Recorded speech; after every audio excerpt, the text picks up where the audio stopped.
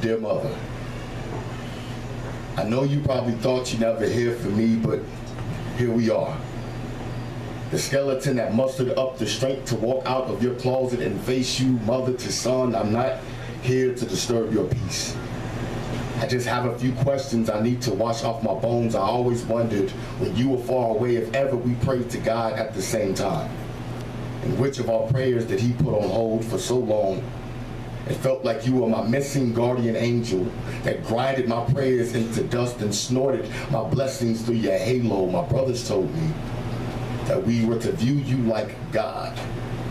Even though we couldn't see you, feel you, or prove your existence, that we should still love you. On that day, I closed the Bible and practiced religiously the art of hating you and everything you left behind, including myself. Have caused me so much damage. I still sometimes get triggered by the sound of my own voice. You see, my pain never went away. I just hid it behind the moon, and I've been howling at it ever since. The wolf that wrapped himself in sheepskin so that I might cry like a lamb. I remember your pictures hanging in my room like a ghost to its grave, staring at your photos, at the eyes and smile that you stole from me before I ever had the chance to give it back. So I became the beast that ate its own insides empty and devoured women that just looked just like you, just give birth to their smiles and kiss their newborn lips goodbye. This was how you taught me to love, all selfish and broken pieces. They say the body is made of 80% water, so crying must be a form of communion or suicide. Either way, I bled you a new sunrise, a new day, another sunrise, another prayer slipping down my simian lines. I should hate you for everything that you are, but here I am, madly in love with you for everything that you weren't. And I'm not here to disturb your feast. The skeleton that walked out of your closet just to polish his bones into beautiful ornaments. Sincerely yours, the boy that had to spend his first 21 years of life without you. Whoa.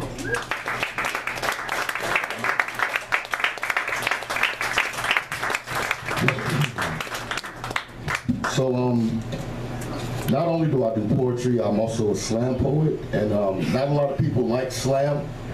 I love it because I'm competitive as fuck, and I just really like pushing myself, and iron sharpens iron, and I enjoy it. So they have a competition every year in Dallas. It's called Poetry versus Hip Hop, where they take a poet and a rapper, and they put them on stage. They give a poet a chance to do like a 2-minute poem, and they let a rapper do an entire song with instrumentals and everything. I get to talk shit to somebody that don't think I got it. I gotta talk my shit. Is that okay?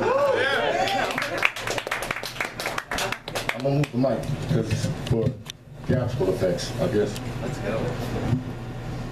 So ever since I was a kid, all I wanted to be was a poetic lyricist. I had dreams of my pen transforming into a paintbrush or a magic wand. I then become a master magician, manipulating matter out of misery, making memorable moments manifest instead of meaningless mold and mildew month for meritless smiles or mediocre magicians who I make my muses see. The trick is allowing your mind to become limitless, creating an entire universe from discarded words and broken sentences. I gather stars, place them underneath my tongue, then spit out constellations. The Big Dipper, the Northern Star wedged in between my teeth. I free slaves when I speak. What I mean is, poetry is the galaxy's favorite form of speech. I smoke science, snort philosophy, geology, Greek mythology. Not even Thor can hammer home the Iron Man if you gave him the Hulk end of the stick, using bold words that put all caps in America. I'm an angry black man utilizing his voice. I caption America to revert back into hysteria. You know the Skid Row kid that made schizos cringe. I'm the love child of Maya Angelou and the 18th letter Rakim. This is literally, lyrically, creme de la creme. Nah. This is God, son. Like Jesus wearing gems, removing his limbs just to showcase his body of art. I don't spit, I vomit, I barf out agony, tragedy. My poem writes through the lens of Othello's hindsight. Now that's 1080p HD clarity, so you can see my pain pillaging through pages, drenched in tears and hollow hollers hanging in inhibited halls of heaven's gateway. See, poetry needs nothing but the rhythm of God's heartbeat. Okay, so poets, I'm starting to think that we're doing it wrong.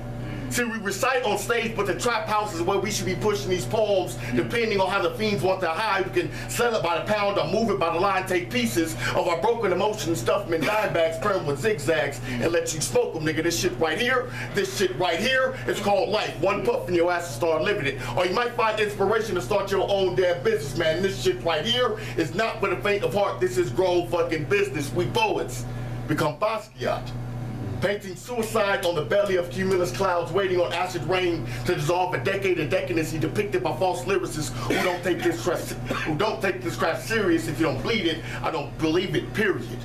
I'm just trying to break the cycle of an anxious menstrual. Wait, see what I did there? Bleed it, period, cycle, menstrual. I give you 4 to 5 days to think about it. Give me 7. Now write earth in the image of heaven, become the ghost of Malcolm X, pivoting like Muhammad Ali while revving a chainsaw. I would lyrically eat the chains off, then come back next week just to do it all over again.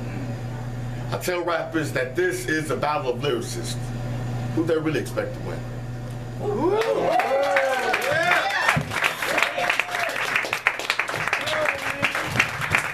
I was like pressure against the right now. Like, that's really not my style of poetry.